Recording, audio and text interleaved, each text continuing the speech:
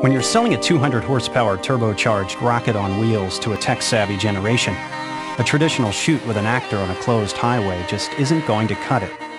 For our thrill-seeking on-the-go target, there was only one option: put them in the driver's seat. To launch the all-new 2010 GTI, we proposed a simple idea called Race to Win, a challenge for consumers to win a real special edition GTI. And instead of the usual highly impersonal mass media channels to spread the word, we decided to reach this generation through a device they already had in their pockets.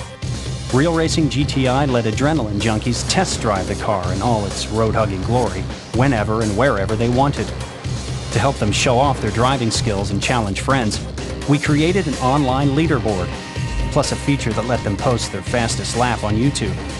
To keep people racing, we worked with VW product specialists to create the ultimate reward: 6 one-of-a-kind GTIs.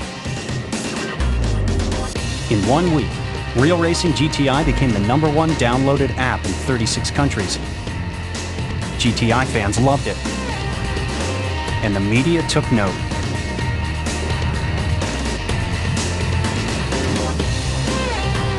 VW showrooms saw a surge in traffic as the iPhone app's GPS function guided customers to the nearest dealer to take a test drive. The total impact? An 80% jump in leads, test drives, and quote requests. Remarkably, all of this was achieved with less than 3% of the typical budget and without a single dollar in paid media.